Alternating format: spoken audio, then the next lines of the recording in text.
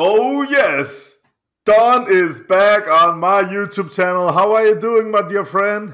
Man, I am stupendous. I can't be happier to be joining my homie Senges from across the waters. How you doing, buddy? Yeah, baby. I'm doing great, but I want to talk with you because your last 48 hours has also infected me. Because a lot of stuff is happening there in the US and I'm not sure what's going on. So I just want to reach out just the way you reach out to me. So we have to talk about this Kaneda business. So let me hear, what do you have on your heart that you want to share? You mean six-time Twippy winner top podcaster Kaneda, who's currently in some kind of freak downward spiral that somehow I got involved in? You mean that thing in the last 48 hours? Absolutely. You want me to cover just the basics of what's been going on? Let me tell you what I know, and then you can fill it up, okay? Bet. So, Here we are. Me, my boy Kev. Rolling through New York City. Hearing Don's excuses. Well, here's the deal. Here's what's gonna happen. Y'all gonna have to enjoy Don's Facebook Lives from now on because Kaneda's done. Y'all are done. I'm not doing any more Facebook Lives, Kev. We're doing more Facebook Lives. Fuck him. Like, it's over. It's over. You can have that clown's excuses and his Facebook Live and his newbie stuff. And we're just gonna go to Wolfgang's Steakhouse. Wolfgang's, right? Yeah, Wolfgang's? Yeah, we'll do medium rare. But like, it's done. It's done. We're done. We're done giving you guys all free content. You can go listen to this guy's BS. Like, seriously, a clown. Oh shit, Kaneda's got the Gucci, the Louis Vuitton on, and Don, enjoy paying off those student loans, brother, because you just sent everybody your way. We're going this way, right? This way. Oh, okay. All right, so guys, the Facebook page is getting shut down tonight, and you're gonna go, and you're gonna be able to enjoy Don's garbage, okay? Because it's garbage. Garbage in, garbage out. I'm tired of all y'all. I don't really care. I've been presenting to Fortune 500 companies today. I don't care.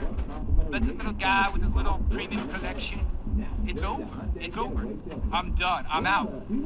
Okay? We're done. Are we done, Kev? We're done. Champ is here. The champ is here, right? 6-time award winner. We're done. So it's over. Bye. Go away.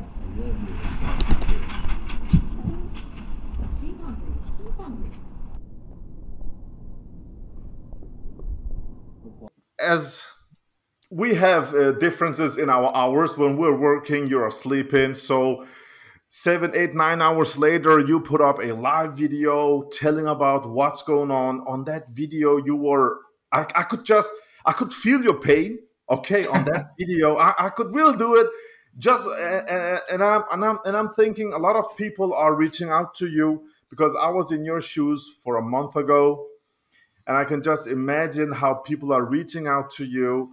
So you have this beef going with one of your great friends, Kaneda. Apparently, yeah. And now because of you, he shut down his show. You shut down Kaneda. I mean, it's completely unintentional and really sad. You want me to just cover like the basic backstory for everybody, so I don't have to go through a whole live stream. But basically, we all know this guy. He's got this, abrasive attitude, which he attributes to, he's in New York, and I get that to an extent. But he claims to be, well, I'm friends with you. I'm just busting your balls or whatever. But it just comes across as like abrasive, and the comments just kind of kept coming. He'd make fun of the views that I would have for some reason. He'd make fun of how many Patreons I had, and whatnot. For the most part, I was trying not to engage. I think if it was garbage, he was kind of showing that himself. But then my wife popped on there because she's allowed to use the internet and everything, and she's like, hey, kind of getting him back a little bit. Like, what's wrong? Are you jealous or something? I mean, the dude's got 6 Twippies and has been doing this for 8 years. I'm 8 months deep into this. I'm just starting out. So obviously I'm not, assuming that I'm, his competition or whatever. And then, he gets a little bit, abrasive with her. But then what he does is an end run around that and texts me directly with just inappropriate, kind of borderline abusive, misogynistic comments. You need to, why are you letting your wife fight your battles for you? And like, first off, why are we having a battle? Excuse me.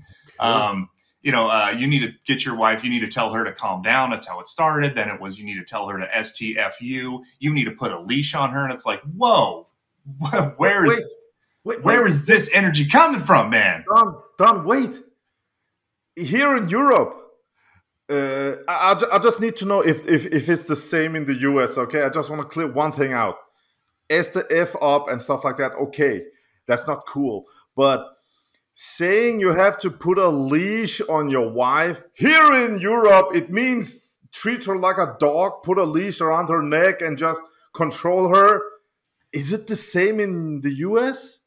No, yeah, that's a pretty terrible comment, we might joke around, if your 7-year-old's running around being crazy, be like, hey, throw a leash on that kid or something. But, not to like someone's wife, right? No. And like I said on my live, like I've been friends with people for, over 20 years and we would never say something like that, Yeah. No. And I mean, if you're married and you want to go and try to tell your wife to calm down when she's legitimately upset, that's just that. I mean, how can anybody be married for 5 minutes and know that that's not a good idea? What did you say back when he said put a leash on her? So here was the thing, right? I was out of town working, and I was doing a live stream on YouTube. I was trying it out. It was 90 minutes. We had about 25 people in there. Great conversation. So all this is blowing up while I'm doing a live, and I have no idea that it's even going on. I finished the live. And your wife is at home. You're not together. And she's just like, okay. And she's not jumping on there with any kind of savage energy, just trying to give him kind of back a little bit about what he's putting out, which should be fair play. She's so cool, She's a keeper. She really got your back. She's a keeper. Absolutely. She's absolutely a firecracker, man. She's not submissive at all. But I end the live and then I look at my phone and I've got all these messages just in a row. And it's like, basically like kind of, why aren't you responding to me? Okay, if you're going to be like that, why are you biting the hand that feeds you? And like, it just almost like delusional kind of behavior. How feed you? What? Right. Bite the hand that feeds me. Yeah, it feeds me garbage. Yeah, I'm gonna bite that hand. What are you talking about, dude? And I've heard about this guy's behavior before. People have reached out. Now, I'm still kind of new into this. I wasn't there when these things happened, when drinks were thrown in faces or people were slapped around or whatever happened.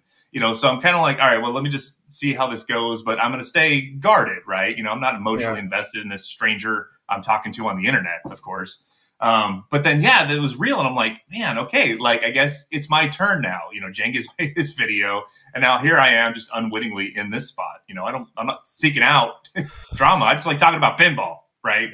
Yeah. But, this kind of, demon in the hobby kind of came out. And it's not exclusive to Kaneda. I mean, if you look at any kind of hobby, there's going to be a guy that just sandbags everything, from Pokemon cards to RC cars. I guarantee you, there's somebody in the model railroading community who is like, lords over everything and has the highest, most notorious model railroading podcast. And he's got all 500 members or something, And that's just ours in pinball. I mean, if it wasn't him, it'd probably be someone else. But at this point, I think we would take someone else for that spot. I mean, I've been in this for many years. I think people are generally really nice people. When this happened to me for a month ago, I was like, was this my fault? What did I do wrong? And people start reaching out. That's what I said in the beginning of the video. I'm sure they're reaching out to you. Pinball, I can't say names, but, I get creators. And, really what prompted this is he started then, he banned me from his site and then he rejoined my site and reliked it and then rebanned himself again. He's been posting videos, taking them down, posting them back up again. And so I don't have a way to respond directly to any of this now. So I felt the need to, let me just do a live video. I've got screenshots of the texts. I'll just give my perspective and I'll put the evidence out there. And then at least people can see, I'm not hiding something or whatever. No. And since then, there's not been 5 minutes that have gone by that I haven't gotten an email, a Facebook message, a YouTube comment, or something from somebody saying like, I canceled him and I'm joining yours. Send me a t-shirt. Like, I've gone to the post office every day now with bundles of packages. People are, you got more merchandise. Patreon people? Yeah. People want stickers to put up to like solidarity against, this kind of negative. But did your Patreon support increase for the last 48 hours? It doubled is what it's done in the last 48 hours. Yeah. It's crazy. Yeah. you know, I had a solid group of like 11 people, and the Patreon's only been going on for a month or two. I've only been doing a podcast for 8 months. But yeah, just in the last 48 hours, I've doubled now. And, congratulations, man. Congratulations. When all this happened to me, I mean, one of the guys was Zach Mini from Flipping Out. He reached out and he said, Cengiz, I watched your video. I felt your pain because something like this happened to him. Yeah. And, you know, pinball builders, let me just say it like that, people from the different manufacturers, they reached out. And they told their story, and it was just the same as mine. When you get too close to Chris or Kaneda, I don't know what you want to call him here, but I've got he some said words. that he loves you and F you, right? Right. Yeah. And, you know, it's not like I was seeking out this guy's approval. Like, it started out, I would just join his live streams because he did them so frequently, and it was fun interacting with the rest of the community, kind of, you know, using him as the platform. You know, I came into his house basically and tried to behave myself as best I can. But then, you know, I would post things and it was just immediate, like, here's some negativity for you, dude, for some reason, but we're boys, right? And I'm like, you kind of, no, dude, what are you talking about? Stop it. I don't know. The whole thing that's sad about it is I really just don't understand why. Like, what's the point of that? You know, I will also shout out Mr. Zach Benny. He reached out to me too, same thing. So, you know, I've had having distributors have reached out to me, pinball players have reached out to me, arcade owners, manufacturers have come out. These Patreon supporters, people on his shows, they reached out to you, right? Yeah, people came out and they're like, I just canceled him and I just joined your Patreon. Send me some stickers, please. How much do you want? I'm like, it's in the mail, buddy. It's coming. Man, it's so sad. And you know, I made shows with him, so his army, or what you want to call it, they're contacting me. Where is he? Is he good? Is he gone for good? And you know, I don't want to invite any negative attention. But I've had exactly one army member come and cause some disruption on my Facebook page, and I chuckled and blocked. So that's the extent of it so far. Maybe the deluge is coming. I don't know, but you know. Don, usually when we do stuff like this, I never edit. I upload, because of the respect of the guy that I'm filming, I upload 1-to-1. Yeah. But for the last 48 hours, I have got some screenshots. I have got a link to that video of him that's yeah. That live, I don't know. Can you hear him? Sent that to me. Can you hear this? Yeah. Oh, let's go. Don's Facebook Lives from now on because Kaneda's done. Y'all are done. I'm not doing any more Facebook Lives. No more Facebook Lives. Fuck them all. It's over. It's over. You can have that excuses and his Facebook Live and his movie stuff. And we're just going to go to Wolfgang's Steakhouse. Wolfgang's, right? Wolfgang's, yeah, medium rare. Like, it's done. It's done.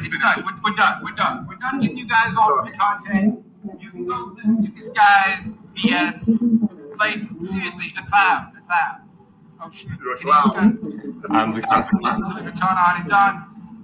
Enjoy paying off those student loans, brother. Because you just send everybody your way. We're going this way, right? Student loans? Okay. All right, so guys, the Facebook page is getting shut down tonight. And you're going to go and you're going to be able to enjoy Don's garbage, okay? Because it's garbage. Garbage in, garbage out. I'm tired of all y'all. I don't really care. I've been presenting to Fortune 500 companies. Okay. Hope you guys like not having a spectacular now. Blame Don. I'm just so glad that I never have to suffer through a Don's Facebook Live. Did you see? I don't know if anyone's seen that video, but like he's also showing off this Gucci outfit. Dude literally looks like an old grandma walking down the street, and I'm the clown. So if it's okay, if it's okay with you, then I will edit this video and put in the clip. If it's okay with you, absolutely, okay. Yeah. Take a look at this guy. He is absolutely a ring number 2 of a 3-ring circus. I mean, I'm the clown. He's calling you a effing clown, and your show is garbage, and you're a newbie, and go out and pay your effing loans. And he's done. He's just done. Done and gone. So Facebook Lives. Oh, dude. Why? Stop it. I mean, I'm also getting screenshots from different people on his page that goes in and defends you. Oh, that's one of the best things, man. Just people are going on there like the Dawn Army is on there, and I did not release the dog because I didn't even know I had one. But people are like, "Yo, stop it!" And they're like manufacturers are going on there and doing that and sending me this stuff. Yeah, I've gotten more connections the last 48 hours. So he's helping you. Can't you see it? This is my plan is finally in its final phase now. This is exactly why I got into this, right? One of his very, very close friends, Jack Eldridge, or he has got this Jack Bar. John Eldridge, Jack Bar, New York City, big place, right? Yeah, and he says that they are very, very close, and I actually got a screenshot of his comment on Kaneda's page where he says that it's really wrong the way he acted towards you and your wife, and he should go and apologize and stuff like that. Really pissed Kaneda off, and maybe that's what that pushed him. I don't know if it's only because of you, but because it feels like you're not the kind of guy that pushes back. Now, don't get me wrong. For a month ago, I made my own show, and in that show, I called you for Dom. I didn't know you that well. Now I know, and I'm sorry again. And on that show, I said that he effed you and he effed me, and I said I couldn't take it. But you could. You have very thick skin. But your wife, Monica? Monica, yeah.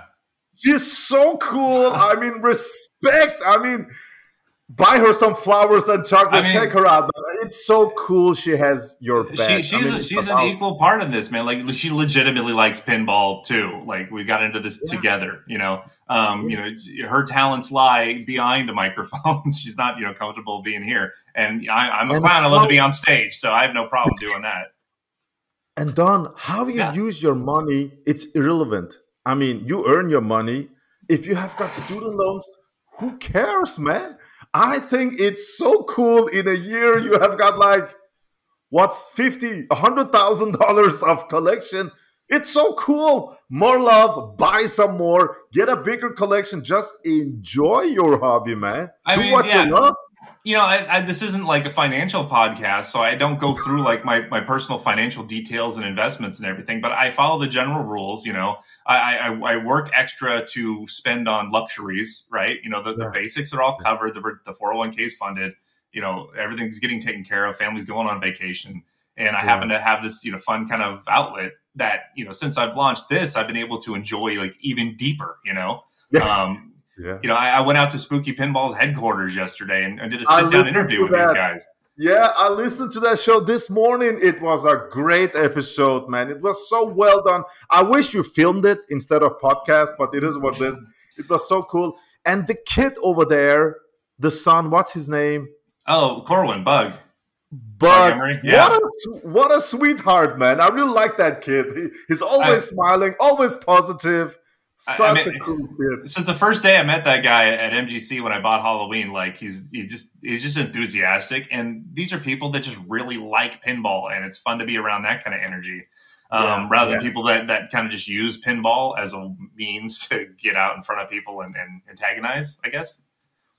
So, do you think that this is just a media stunt, or do you think Kaneda will come back? Yes. Probably it's a bit of both. I don't. As far as I'm concerned, he has no relevancy at all. So unless someone brings him up, I don't even think I think he just won't even cross my mind. I'm just still going and doing what I'm doing. I've got more video equipment coming. I've got so many ideas of things that I would like to do. I got invited to be on a panel discussion at Expo this year through my distributor Mad Pinball about marketing. And pinball. That's what I'm going to speak as an expert on now. And I know you have the universe, it seems, is not without a sense of irony.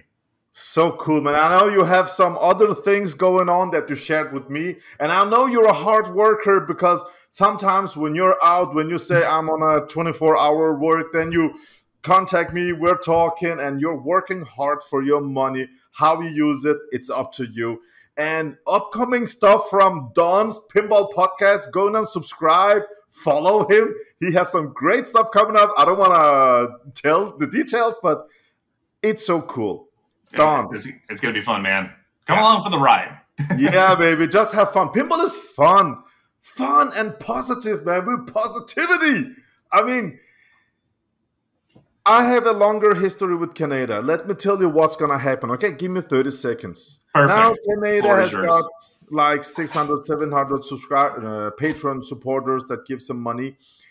But at the end of the day, he needs to have new supporters, new money. The way he gets new money is through his Facebook Saturday Spectacular show, right? So at the end of the day, he will come back. And the way he'll come back will be like this. Done. Let's just bury the hatchet. It's water under the bridge. Nothing happened. It's just drama. We're all positive here. Nothing happened. Forget about it. Let's just move on. Nothing happened. It's just drama. Yeah. I'll tell him exactly where he can bury the hatchet. Sideways. I mean, if he was genuine, if he really said, okay, something did happen, and I'm really sorry, he won't reach like that. He will just say, nothing happened, just move on. Just like, when I said, you can't cut my arm off, and next day say, nothing happened, right? Yeah, right. Yeah. I mean, when people tell you how they are through their actions, believe them. Yeah. I think we've seen this enough now.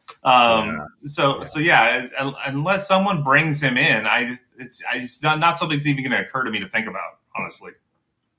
Well, when this happened, I tried to contact you because you were really kind towards me when this happened to me, and I wanted to not pay back, but act the same way at least. So I tried to contact you, but when I reached out, you were on your way to Spooky, so we couldn't talk about this. And I just want to ask you. Are you okay? Are you okay? I'm stupendous, man. I mean, that was really the only kind of weight or pressure I had on me, and it's gone now, and it feels fantastic. And then with all the outpouring of support that we have in this community, I'm more enthusiastic about it than I ever was. I'm completely fine. My only hope is that honestly that he's okay, that there's not something else that's going on. But. If he needs help, I hope that he finds it. Well, no matter what he did towards me, all his Fs, I didn't attack back because he has been through a lot this year. And I'm really sad for him. And I really like that guy. So I don't want to do nothing negative against him. But it's not the first time he's doing this. So I think if you are just on his shows, just listen on, then he's a cool guy. But when you get close to him, when you become friends with him, he just fucks you over. Yeah. And I don't understand why, but you're not the first. I'm not the first. He has done it many times before. How about Monica? What does she know? What did you tell? Did you tell her about to put a leash on her neck? I hope not. She's been laughing nonstop about this the last 3 days. It's just just complete what a loser. And everybody that I've sent this to has texted me back we are rolling on the floor. Bite the hand that feeds. What the hell is going on? I mean, it's I can't diagnose people through the internet.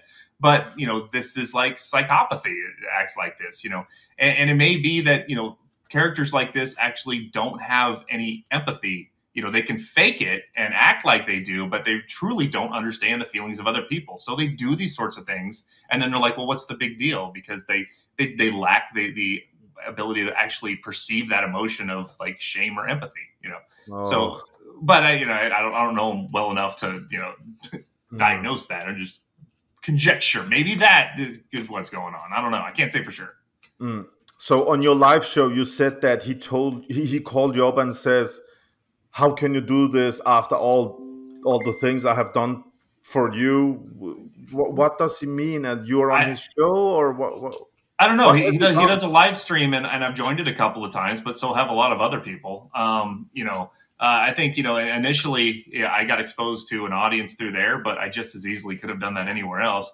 The biggest gain that I got in followers, until this point was when I interviewed Jason Knapp. When he came on, we had a conversation, the viewers doubled after that and then have continued to climb. So, I mean, that's I would not bite Jason Knapp's hand, but that man is a perfect gentleman. Oh, he's such a sweet guy. He's full of pinball love and positivity. Yeah. And I saw he shared one of your shows on his page. And when you are on Jason Knapp's page, I mean, then everybody knows you. Fully exposed, man. We're getting our news from him. And after Jason Knapp just exploded, I don't watch that many YouTube videos, or I'm sorry, that many podcast shows, because we have everything at his page. Now, don't get me wrong, I do listen to your show. I listened to your show this morning with Spooky, and after that, the show you did with your daughter, it was so cool talking about toppers.